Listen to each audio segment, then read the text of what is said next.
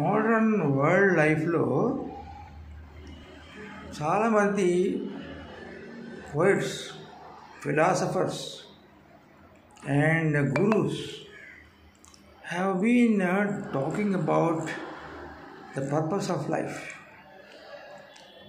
This is a big question which many people may not find any answer, and the answer is unique to themselves or unique to the gurus and their philosophies. So we ourselves know that there is a concept called Sankara. Sankara, people say that is a representative of nothingness, nothing. And he has a wife Parvati, and Parvati is born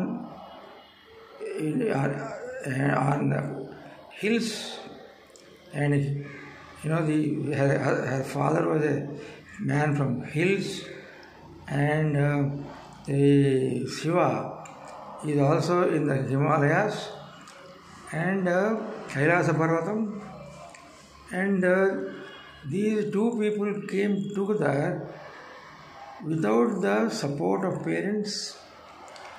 Her parent, Parvati's father, was angry.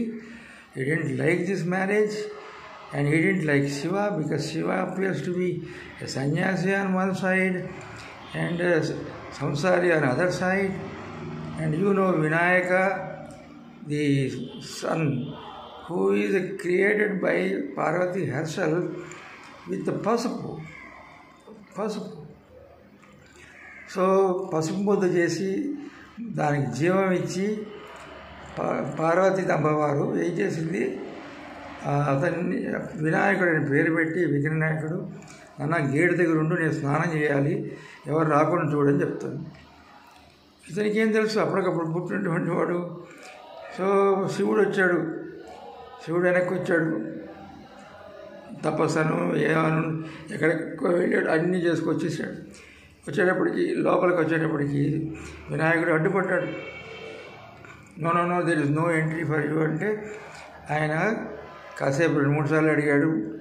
వీడికి తెలియదని సంగతి కాకుండా security fill నేను రానివద్దని అమ్మాను.